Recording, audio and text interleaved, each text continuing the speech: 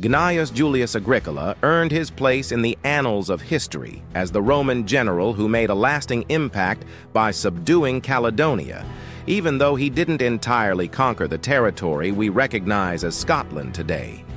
His military campaign left an indelible mark on both Roman and Scottish historical narratives, resonating for many years to come. As the governor of Britain and a seasoned military leader, Agricola had clear objectives. In the late 70s AD, he directed his military endeavors towards consolidating Roman control over Wales.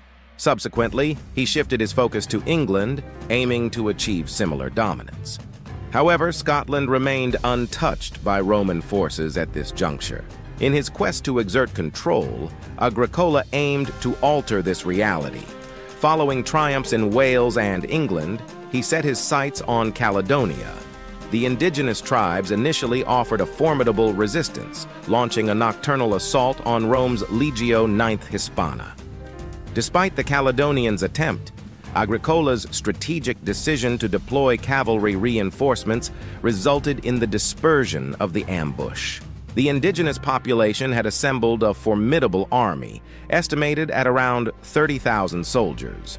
Although numerically comparable to Agricola's forces, the Caledonians were aware of the Roman superiority in a direct confrontation. Hence, they opted for a guerrilla strategy. Contrary to their desire to avoid a pitched battle, Agricola implemented a tactical move by capturing Caledonian storehouses. This maneuver compelled the Caledonians to make a difficult choice: engage in battle or face starvation. Naturally, they chose not to starve. Agricola would encounter his counterpart, Calgacus, in the decisive Battle of Mons Graupius in 83 AD. Here, the formidable Caledonian force clashed with the Romans. Despite the natives putting up a significant fight, the Romans achieved a relatively swift victory. Over half of the Caledonian army fled, and the remaining forces were defeated in battle. The Romans had penetrated deeper into Caledonia, surpassing the territories explored by previous governors. Agricola's remarkable success, however, might have been the very reason why Emperor Domitian recalled him from Britain in 85 AD. The prevention of the complete subjugation of the Caledonians could have been motivated by a desire to avoid overshadowing Domitian's own victories in Germany. After Agricola's departure from the British Isles, significant Roman troop withdrawals occurred in the Scottish territories. The Romans retreated to a previously established border, compelled by the necessity to redirect forces to other pressing areas. Devastating losses in present-day Transylvania compelled Rome to redirect its attention, temporarily diverting focus from Caledonia.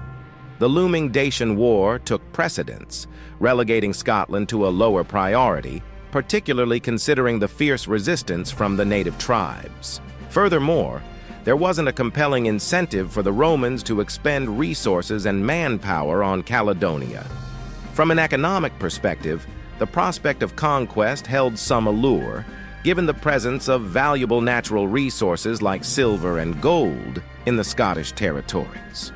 Subjugating the Caledonians offered the potential for tapping into a new population and taxing the region. Nevertheless, while Scotland did possess some untapped resources, it wasn't particularly abundant in them, and it appeared unlikely that the Romans could completely overpower the indigenous tribes. This indicated that investing additional efforts in the comprehensive conquest of Caledonia might yield rewards, though it would pose considerable challenges. Rome, however, had to divert its attention to other priorities at the moment. It was only a matter of time until a new leader ascended to the throne, contemplating a reassessment of the situation. Lucius Septimius Severus, the subsequent Roman leader, aspired to subdue the Caledonians during the initial years of his reign as emperor. In Roman Britain, the untamed northern tribes grew progressively belligerent, intensifying their raids on territories controlled by Rome. The Caledonians seized the opportunity created by a newfound vulnerability in Rome's British defenses, arising after Governor Claudius Albinus rebelled against Septimius Severus in 195 AD. While Emperor Septimius Severus successfully handled the rebellion led by Albinus, the repercussions were significant. The troops Albinus had deployed upon their return to Britain suffered massive casualties, leaving the Hadrian Wall and overall Roman defenses critically understaffed. The resulting vulnerability in the Roman defenses allowed the Caledonians to exploit weaknesses and launch more frequent raids. In 207 AD, Sancho, the new governor of Roman Britain, urgently communicated to Emperor Septimius Severus, cautioning that the dwindling Roman defenses might soon prove inadequate against the increasing Caledonian threat. Responding to the plea, Septimius Severus, along with 50,000 troops, arrived on British soil in 208 AD.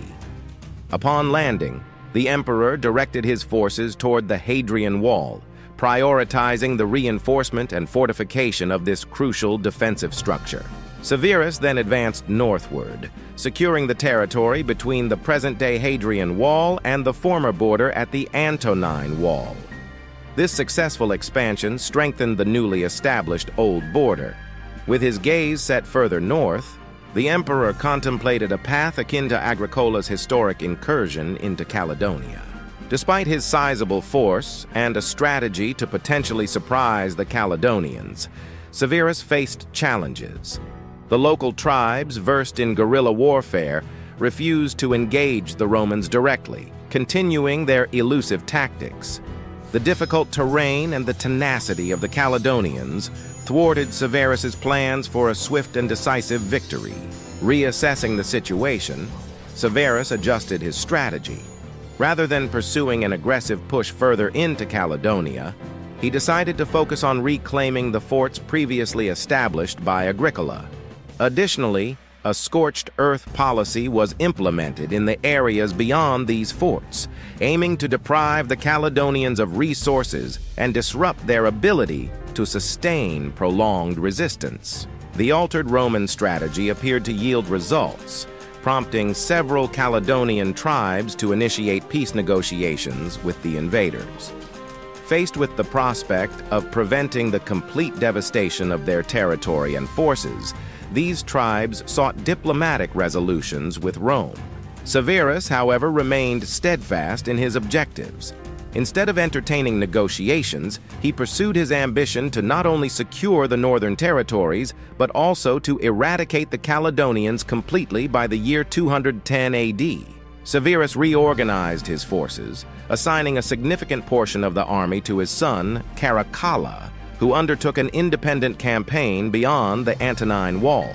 During this period, Emperor Septimius Severus reportedly issued an order for the genocide of the indigenous Caledonian tribes, a task entrusted to Caracalla.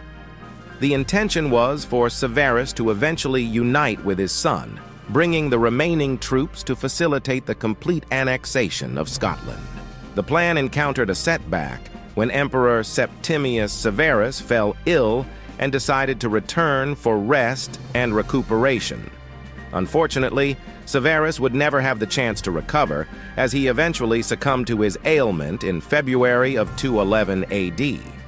With his passing, the responsibility of completing the invasion now rested solely on the shoulders of his son and heir to the throne, Caracalla. In light of his father's demise, Caracalla deemed it imprudent to persist in Caledonia. Consequently, he promptly terminated the war and initiated the journey back to Rome, signaling the conclusion of the empire's noteworthy endeavors to conquer the Scottish territories. Over time, as Roman interest and efforts waned, the troops at the northern border found themselves compelled to retreat back to the Hadrian Wall, content with maintaining the original boundary of Roman Britain. After Severus, no subsequent Roman leader made a genuine attempt to conquer Caledonia. The primary focus shifted to manning and defending the Hadrian's Wall, especially as the Caledonians resumed their raids.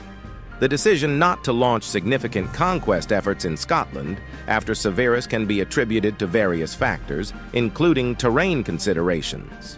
However, it is evident that Caledonia did not represent a worthwhile investment of Roman resources, both in terms of time and manpower. The The decision not to conquer Scotland can be attributed to the lack of sufficient natural resources, agricultural benefits, or other strategic advantages that would justify the continuation of a brutal war with the local population. Rome had to prioritize its resources and attention on more pressing conflicts, such as the Dacian War, making the conquest of Scotland unfeasible. In short, the Romans didn't conquer Scotland because it was not a strategic priority and the costs outweighed the potential benefits.